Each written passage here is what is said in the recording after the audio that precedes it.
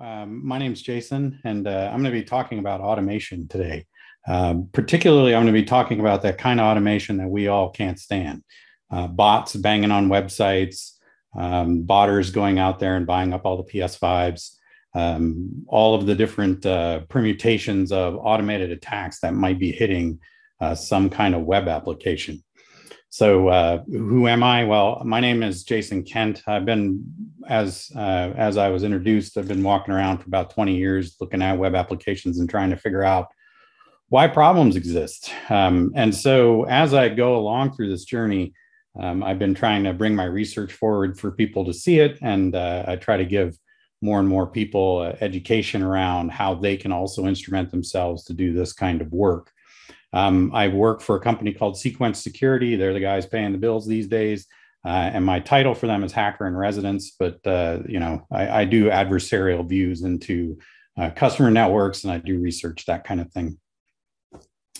So why do bots hit your website? I mean, this is one of these really curious questions, and it's really interesting. And the way I got my job here at Sequence is I worked for a consulting company. We did pen testing and app work.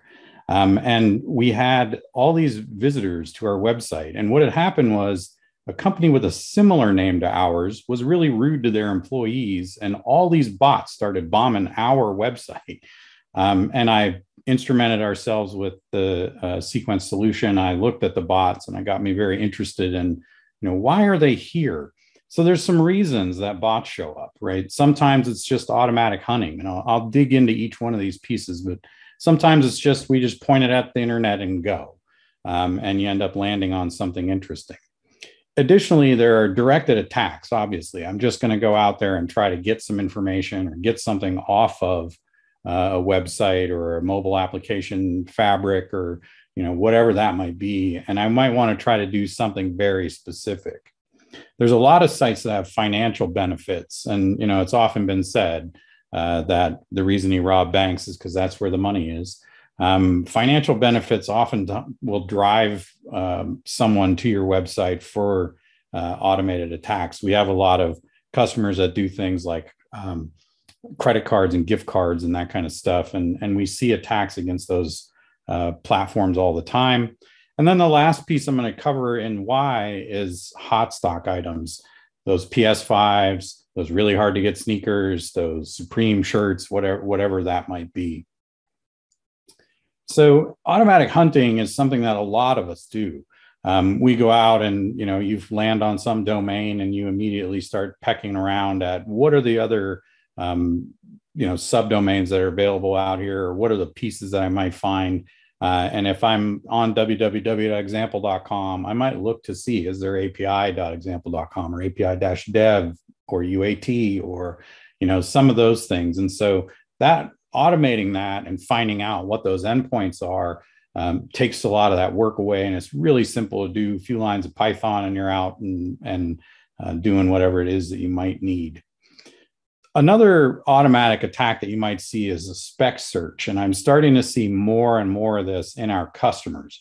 They're looking for API-docs. They're looking for swagger.json. They're looking for all of these things that are going to give them an API spec that's going to allow for them to dig into the site that you have set up and understand what are the security infrastructure pieces that are in place and where are you missing them.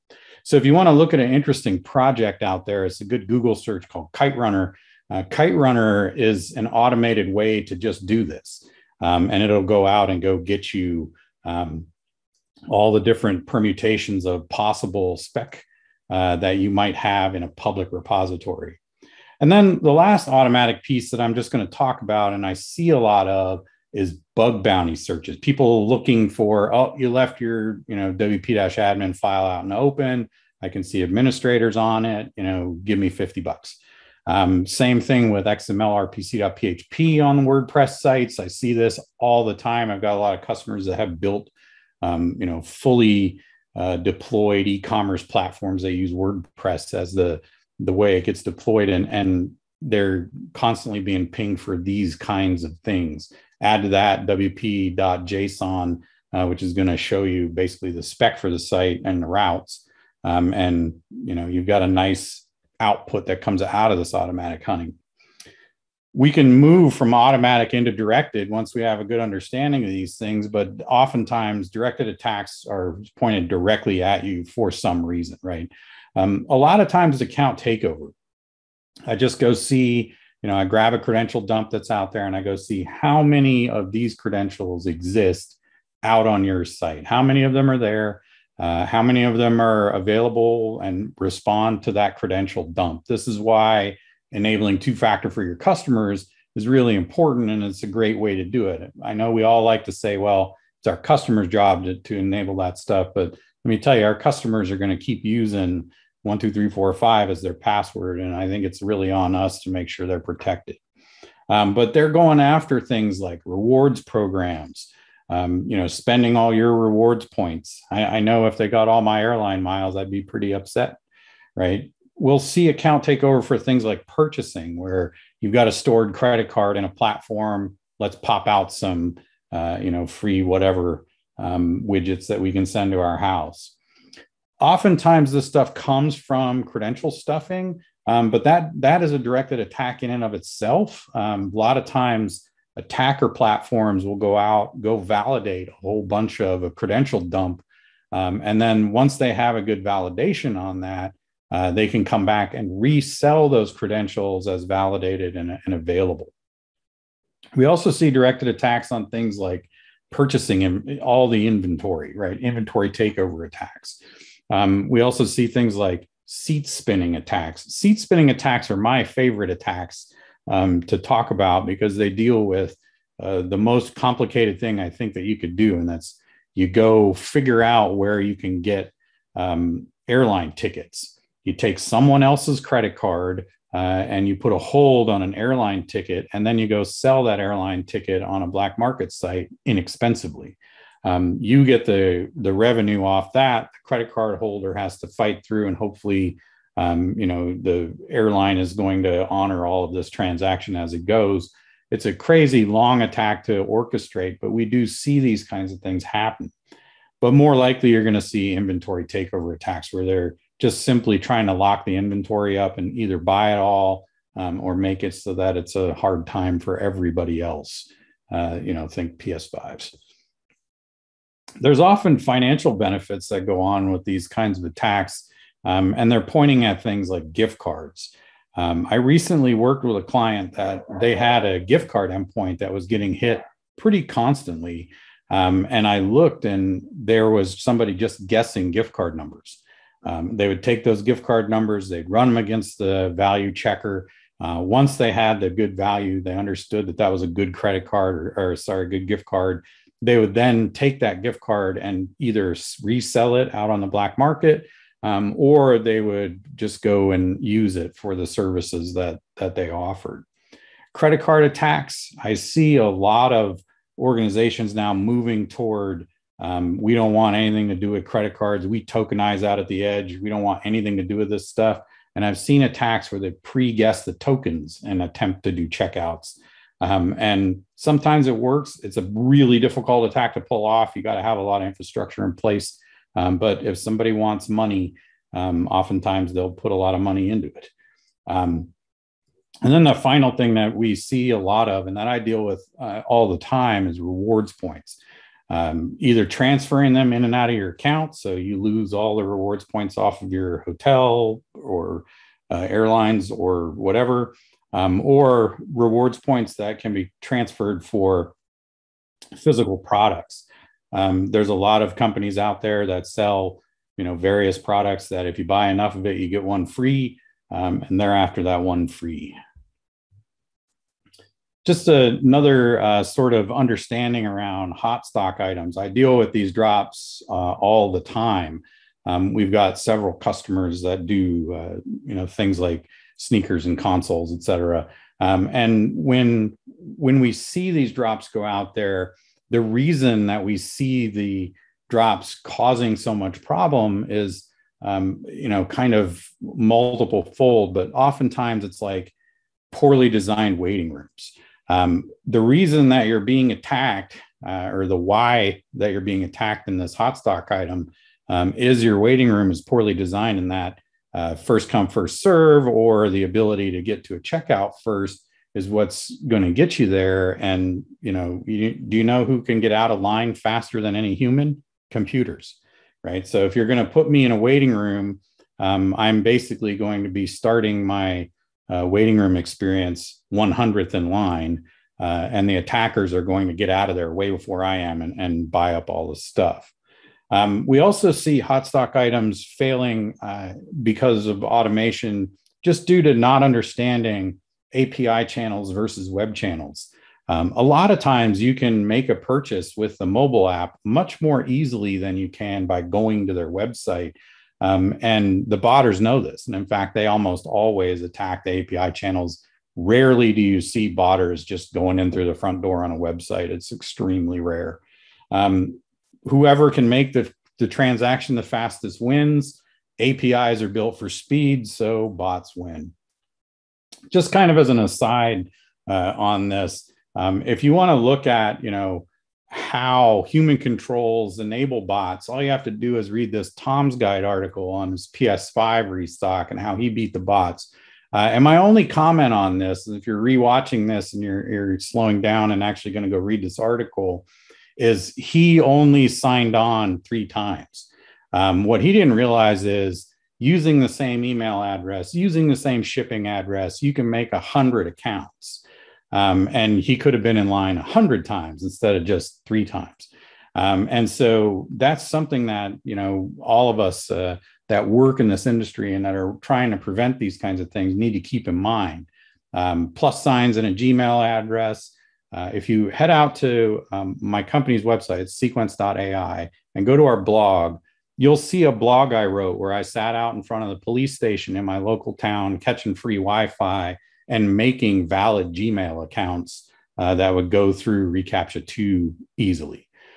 So just having understanding that we can act like the bots and we can be a human in a bots world and still win is interesting, but it's even more interesting in the way that you have to make it work.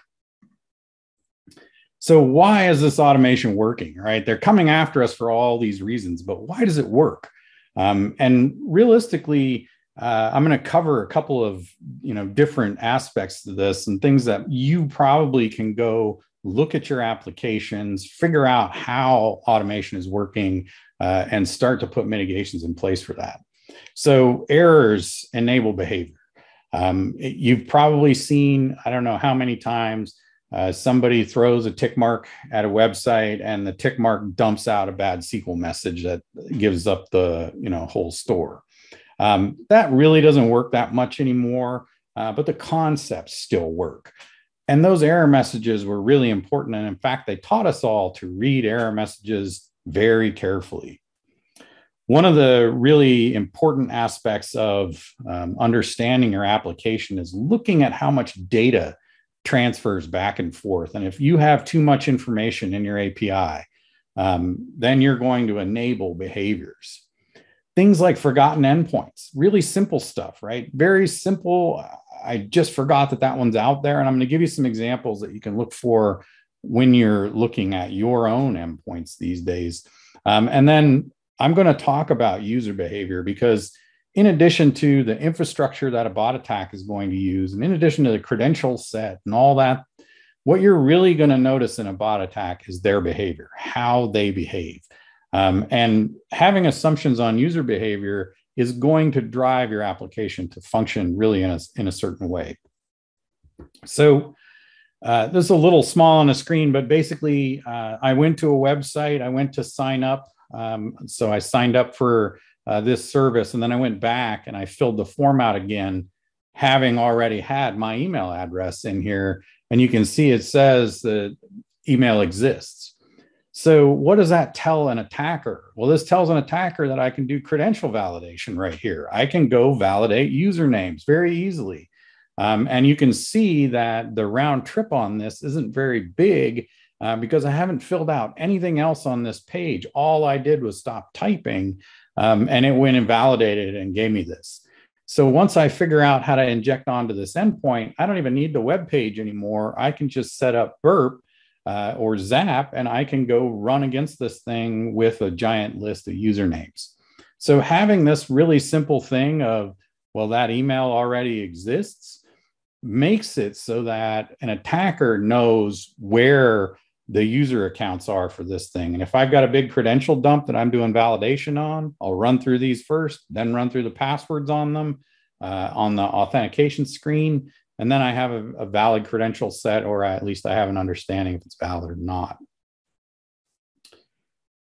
Once we move into actually interacting with the application, you're going to see that there's a lot of information that gets dumped out in API exchanges and in regular web traffic exchanges. And I'm going to go over a couple of different examples here. One of them in some recent research I did on a 2,000 customer platform that allows for you to join the community for one of these customers.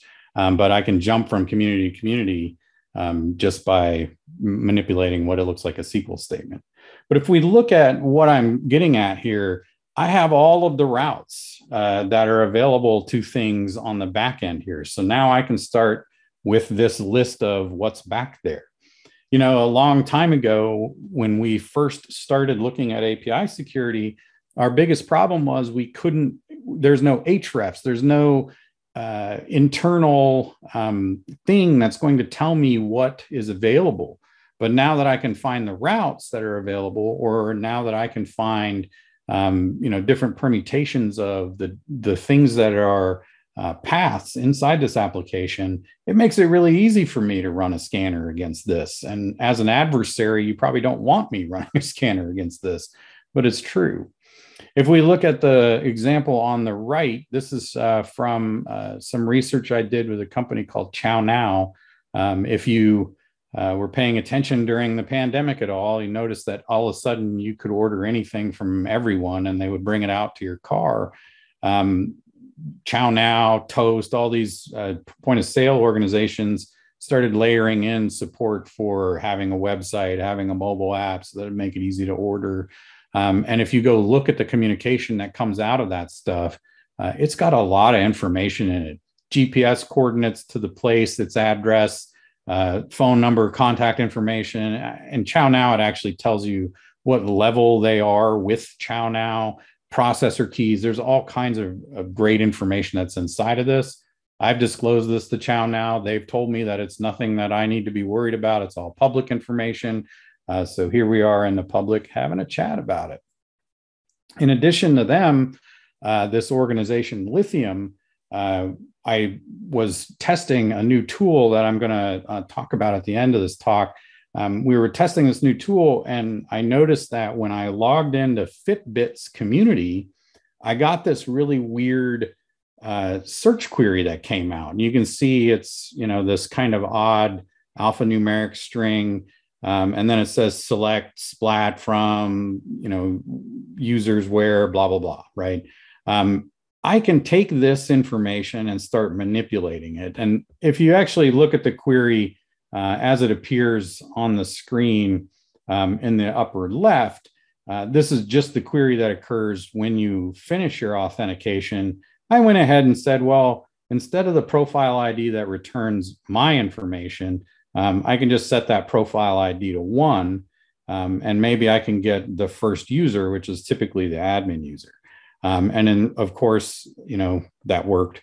And I got a bunch of information back. So what I could do here is start to manipulate the query strings inside of this.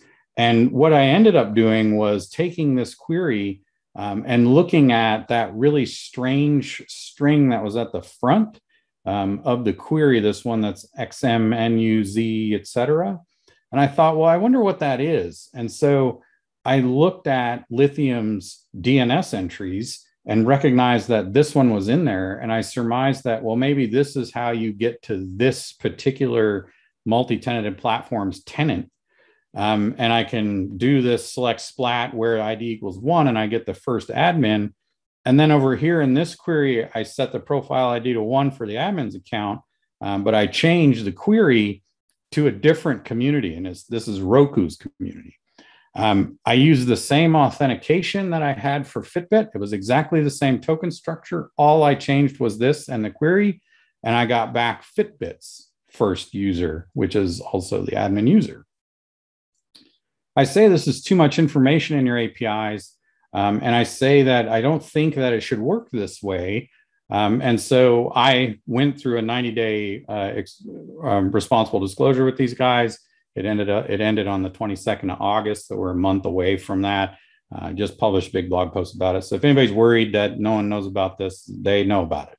They sent me several emails telling me that this is not an authentication bypass and that that isn't a SQL statement and that everything's fine. So it's a great example to use because I can keep poking around on that thing and keep getting data. So in addition to the errors and a little bit too much information coming out, we're talking about forgotten endpoints, right? Iterate through your endpoints in your applications and your APIs that you have for mobile applications, and take a look and make sure that if version 2 comes out, don't leave version 1 on. Oftentimes when you reversion, you're increasing security or you're doing some kind of check to make things work. In addition to this, sometimes, these queries, they land on like v1/, but check it without the /. We just recently had a customer that had big bot attack coming in because it was hitting an endpoint that was without the / and they weren't paying attention to it. Look for obvious stuff, right? wp.json is a great one if you're using a WordPress site. P12 files. I mean, there's all kinds of different things that are out there that could be dangerous if somebody can read them. And this last little piece, I'll pause it for you to think about, and what's driving some of this automation is we have assumptions about how a user is going to work. So should one user come from 247 different IP addresses? Probably not, right? Should the user agent string for Chrome be found in your mobile app flow? My guess is no. And those are really simple things to identify. What's hitting the mobile app strings? Should everyone in the world be able to get to your site? I work with a lot of regional customers that they don't need everybody to get to their site. So one example of an attack that I saw just this week, this client IP address hitting all of these weird endpoints, using this weird user agent, a little client. If anybody knows what this is, hit me later on in the Slack and let me know. But this is 350 requests in 2 weeks. So this is dribbling in, right? But it's going to all these PHP endpoints that are possibly WordPress vulnerabilities. And it's just trickling in like that. This, if you look at it, is regional to China. So this customer doesn't operate in China. So there's no reason that they would be coming after them. This automation is hitting them, and I see it every night. Another example of this is I've got a customer where they're constantly getting these kinds of requests where it's going to order endpoints, looking for orders that may have been filled or may not have been filled. And this may not be sequential and it's not really all that obvious, but half of these requests, this is half of the requests that came in a 20-minute time span from 2 IPs. This is really strange, right? Oftentimes this is like a customer service center or something like that that's generating this kind of traffic, but that's not the case here because all of these, if you know the client and you go into everything, all of these orders were being shipped to places all over the world. There's no reason it should be coming from 2 different IP addresses if they're not customer service center, and it wasn't. So some cautions for you out there. I alluded to your spec documentation being available. I just went into Google and I typed in URL semicolon API-docs, and I got back 10 pages of stuff. But here's some interesting ones. GitHub for Amazon, if you're a selling partner, has all of their API documentation available to you, lets you know how to do it, everything you need to know. BigCommerce, what their API status codes look like, et cetera. There's lots of Swagger files that are available out there. So when you want to harden yourself a little bit to these automated attacks, something that you really want to look for now, especially, is do you have spec documentation available? Is it even available? And if it is, are you using it for your security products? You can instrument a lot of security products with spec documentation these days. Just don't put the documents in a public place, because attackers are grabbing them and they're doing what they want to with them. And it's becoming an interesting time for that spec documentation where we were all pushing for a few years ago. Go teach yourself. Take a look at the things that you have. Google for your docs. Look for your API documentation on your site. Site colon and your top level domain will lock down the Google search to just your TLD. Look for errors in your apps. The errors should not give me more information to make the attack work better. Run your mobile apps through a proxy. Are you pinning your certs? Are you doing the things that you should be just to make it harder for an attacker to look at this stuff?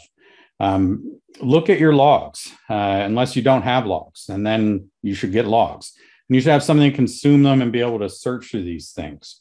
And the last thing, I'm going to give a little pitch to the OWASP Crappy project. I really love this project. If you're doing anything with APIs, running through the challenges on this is going to teach you quite a bit, and getting your developers to run through these is going to help them understand the things that they need to. Last piece here is be on the lookout. We're going to be launching a product that you'll be able to use for free that will go look for all of the endpoints that you might have hanging out there.